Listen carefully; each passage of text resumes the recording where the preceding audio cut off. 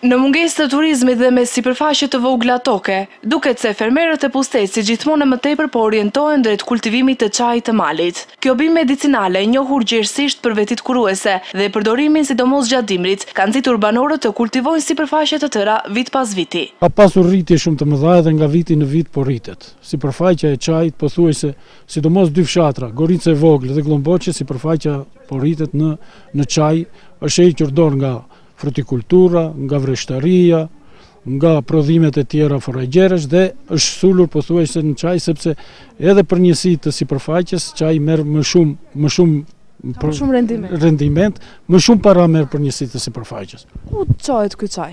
Ky çaj vin tregtar të ndryshëm e marrin, nuk është i organizuar që të shitet, po vin tregtar të ndryshëm e marrin nga jashtë zonës dhe tregtohet i vetë rreth 700 lekë për kile.